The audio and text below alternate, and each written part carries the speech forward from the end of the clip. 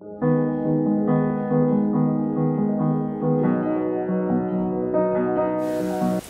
this is Michelle Knight. This is the astrological overview for the whole of October.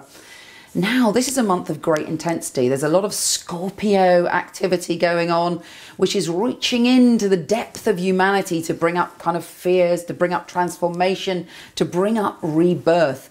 So you might find a lot of your emotions are very raw, or you can't ignore some deep, shadowy side to yourself that you've tried to push into some corner of your being. The universe is shining a light on all our primal desires. On the 12th, there's also a full moon in Aries, which is bringing things up and making us want to be impetuous and spontaneous and very emotional on the surface. So look out on the 12th for what you're feeling, what's coming up for you, what do you want to talk about? You might want to be a little bit stampy, footy, annoyed on the 12th. If that's the case, maybe you're not balancing enough spontaneity in your life. Maybe the full moon is saying to you, you need a little bit more fun. You need to be a bit childlike and feast on the pleasures of life. Run on the beach, go for a walk, do something that really makes your soul sing. There's also at the end of the month a new moon in Scorpio, and that new moon is all about rebirth for us all.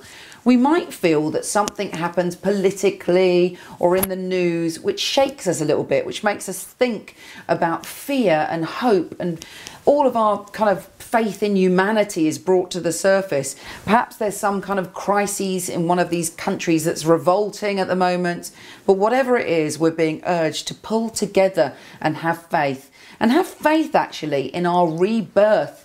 Well, I don't believe we're at the end of a cycle. I don't believe that when we head to 2012 there's going to be some big negative doom and gloom. Well, I'm crossing my fingers anyway, because I believe we're one humanity, and when we change and when we believe in each other and when we join hands together, then we can change what's going to happen. And in a way, we're all waking up. We're waking up to the fact that we are eternal beings. We're waking up to the fact that we are in a cycle of life, death and rebirth.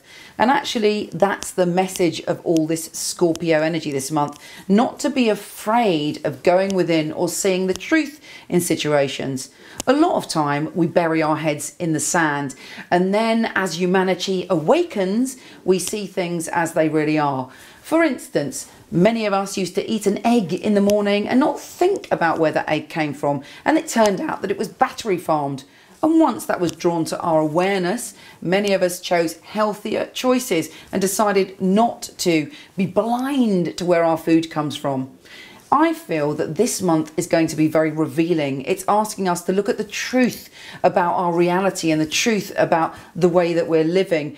And we have the opportunity to transform and change. And that's a wonderful process. There are a few things that bring lightness to our month. Up until the 9th, for instance, we have a lovely aspect between Venus and Libra and Neptune, and it's making us all gooey-eyed and optimistic and able to really link to people and see the best in people and see everything through rose-tinted glasses. Might stir up our deeper passions and make us question, who am I in love? Who am I in relationships? And what do I feel for my partner? You might find yourself feeling jealous or some kind of primal lust or desire for someone. But really, it's just the planets shining a light into you and saying, how well do you know yourself? How honest are you being? And it gives us an opportunity to step into our integrity and be true to ourselves. This month, with all that Scorpio energy, is intense, but I love intensity, and I actually am very fond of Scorpio, so there is a sense that we have to make ourselves familiar with this energy. A lot of people get uncomfortable when things are primal, but actually, if we can't do primal, we can't do life. And this month, the planets are saying, live intensely, live with passion, live truthfully, live honesty, live within your integrity, and also enjoy the mystery, passion, and losing yourself sometimes in the primal. You can do it. Take care, and I'll speak to you soon.